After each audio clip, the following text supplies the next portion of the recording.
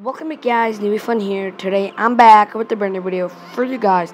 So yeah guys, in today's video I'm going to be teaching you how you can get bricks or make bricks in Minecraft. So without further ado, let's get started.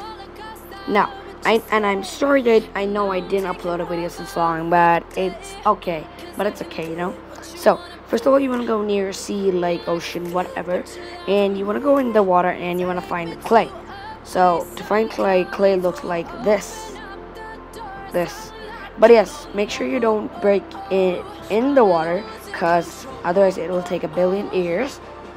So you want to go outside the water and then break it. So just break it and then you're done.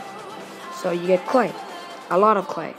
It works like redstone and lapis lazuli. So you want to place your furnace, and you want to take your clay, and you want to take your fuel, anything, oak planks, coal, whatever, and then when you smelt it, you get bricks. Yay! And then out of bricks you can make pots, or like brick blocks to make houses and all. So that was it for today.